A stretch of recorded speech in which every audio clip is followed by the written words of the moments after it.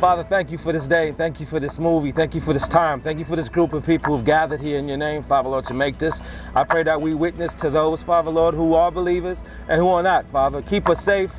Bless this project, Father, Lord. We ask all these things in Jesus' name, and all God's people said. Amen. All right.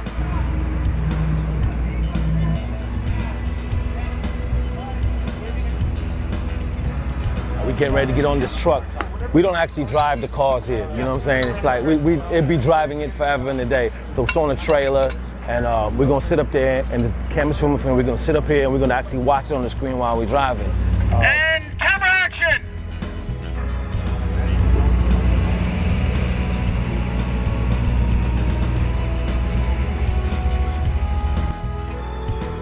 Right now we're actually doing a driving scene.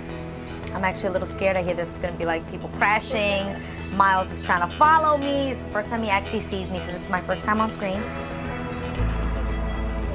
Like that, and let him come up here, like that, and we're shooting off kind of 3/4 front. Then the cars, and then all the other ones go to the cars. My vision for the film I'm in Love with a Church Girl is, number one, very colorful.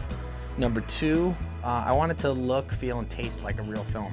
That means Steadicam, jib, dolly, helicopter shots, very moving, very cutting edge, and to just make it exciting.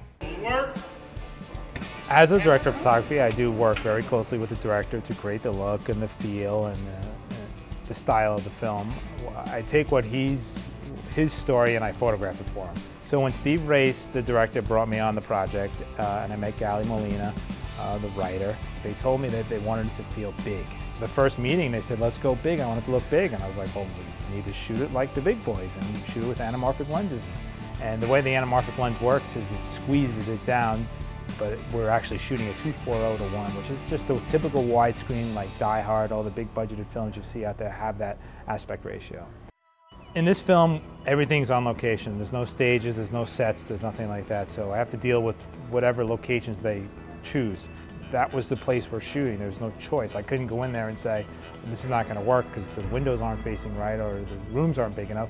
I had to make it work. Faith-based movies normally aren't big budget movies. So the first day coming on the set, I didn't really know what to expect, and when I arrived, just seeing, you know, everything that was there, it felt like I was back on the set of The Fighting Temptations, which was about a $100 million movie. Just seeing the cameras that they were shooting everything on, seeing the actors that were there, how they had really taken the time to cast the right people for the movie. Everything, like I'm saying, from wardrobe to the makeup to the catering, everything was done in excellence. So when I got there, I was really blown away and like, wow, this is really going to be an incredible movie. I felt at that point like this is something that's for real.